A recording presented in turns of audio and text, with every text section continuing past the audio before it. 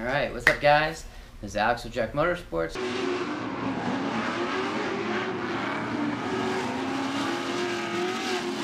So I'm here to talk about the 2022 Formula Drift Prospect round of the Formula Drift Competition Series that we just did with this car. And I'll just go through the days and tell you what's going on. So Wednesday, very typical, we just loaded in, we set up the car, got the pit set up how we should. We only had like a three and a half hour drive, so we were actually able to do a lot of prep work here at the house, like the bolt check, mounting the tires, getting everything kind of ready and squared up. So Wednesday was really just unpacking and get settled in. It was very simple, and we were very prepared for going into Thursday. Thursday was practice and qualifying. We were only going to run on scrubs. I had a surplus of scrubs here, and we were a little bit of a low budget team, so we didn't have the funds to purchase a bunch of brand new tires for this round. So we had scrubs pre-mounted and ready to go. And obviously on a scrub in Formula Drift, I can only get about a lap or two out of a set of tires. So every lap or two, I'd come in and swap out for another set of scrubs. Fortunately, we have 14 rims, so it's very easy to just come in real quick and swap while the team is on a good rhythm, mounting and getting the new tires ready for me for the next time I come in. I got a bunch of practice laps in. I was definitely struggling in the beginning with the initiation. The initiation on the first turn is more of like the shape of a J, so it's more of a straight line and it kind of curves over really quickly. It's not a perfect arch. I know it looks like that sometimes in the videos and stuff, but in real life it's definitely more of a straight line that curves out. And it can be really challenging in FD to not only just get in the zone, but to be on throttle in that zone. So I spent the good half of the day trying to get the car in the zone and also to get the tires lit up and throttling through the zone. But after we got through the initiation, the rest of the track flows pretty well. Outer Zone 2 is a very large zone, and with the limited angle, I definitely found some limitations there, but it's my job as a driver to adapt and get through those things. So towards the end of practice, I was definitely feeling like I had the car ready to go into qualifying and competition.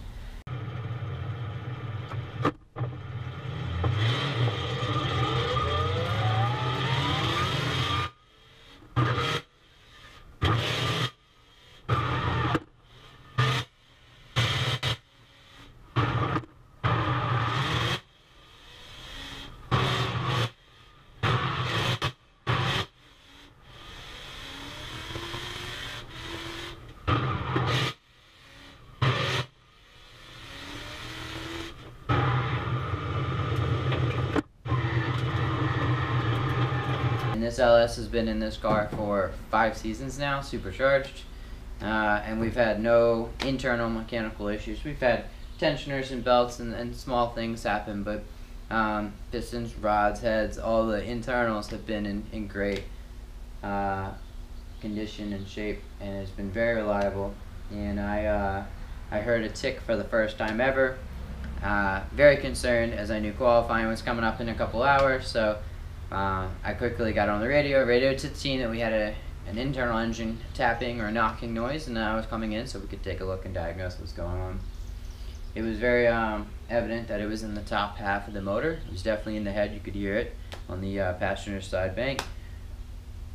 And the discussion amongst the team was to maybe should we just chill out for the next 2 hours and then go out and qualify with this tapping motor. That way we can guarantee at least, we have that qualify lap, and then we can have 20 hours to fix it before competition happens the following day. But me being me, knowing that we still had 2 hours of practice, I was very eager to diagnose and figure it out. So quickly we got some tools, and we pulled off the valve cover, and we found that we had a bent push rod. This is what was crack-a-lacking and making all the tapping and knocking in my head. We did check the lifter. The lifter is okay. It was just this push rod. So This car has stock push rods in it, and I was very fortunate. We spoke to another driver, Robert Thorne. He had a bunch of these just laying around in his trailer because he upgraded to hardened push rods and was very nice to give me one. I was really proud of my team. This catastrophic engine noise that I was for sure going to take me out of competition was repaired, and I was back on track, and in less than an hour. I think I was off the track for maybe 40 minutes, so absolutely amazing. My team is great, and with that good energy and those good vibes, I was very eager to go back out. There wasn't much practice left at this point, but I was like, let me get back in that rhythm where I'm laying down some good laps and getting ready to go into qualifying. I had 2 really good laps, and remember, we're on scrubs, so I can only do like 1 or 2 laps. But I was very, high on the moment. I was having fun. I just killed it. We just fixed this engine knock, so I miscounted and forgot where I was, and I went back out for a 3rd lap. Now, for those of you who already know, New Jersey did not end well for us. On that 3rd lap, I was chasing Tommy Lemaire, and I was in his smoke line. He's a great driver, so I know to just, in the chase position, just drive through the smoke, and you'll come out of the smoke, and you'll be right where you want to be, right on the lead car's door. But unfortunately, I came to an immediate stop as I hit a wall. I never installed the wall. I was just driving through the smoke, and I caused a lot of damage to the car. We were out of competition. I was unable to fix all the broken parts. So if you would like to see the broken parts, let me show you what they look like. Here is our gorgeous rear subframe that is now absolutely garbage. We have all these bends right here. Not how it's supposed to look. It's supposed to look more like this. This side is definitely messed up. A crack right here. On the other side, we have another crack right there. And then also the upper control arm was supposed to be mounted here. It is no longer. So there might be other things that are wrong with the subframe that I can't even see or know about, but that subframe is no longer useful. Here's our drop knuckle by PBM, and it just broke right in half.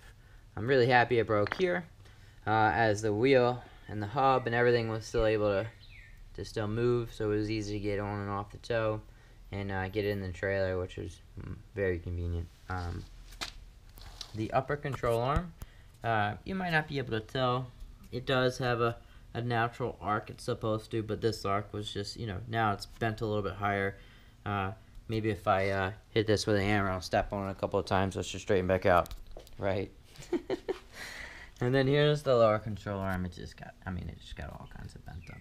Right here and right here, it's all bent up. So the Heim stayed intact, which is amazing, but usually that's the fail point. But I hit this wall pretty hard, so. As far as aesthetics go, we do have a couple scratches here. I haven't done anything with the aesthetics yet. The bumper got some love here. The bulk of the hit was definitely right here in the right rear, just boom. So, and then also the front had a little bit of damage. We bent a tie rod. Nothing too catastrophic, but we bent a tie rod, and the front knuckle got bent up a little bit, but we were able to bend it back, so not the end of the world as far as the front goes. Coilovers are back at Fortune Auto. They're going to rebuild them for us, so now that you've seen all the broken parts, you know that there's just no way that we were going to get back out for qualifying. Unfortunately, this plummeted my overall standings because I didn't get any series points for attending the round.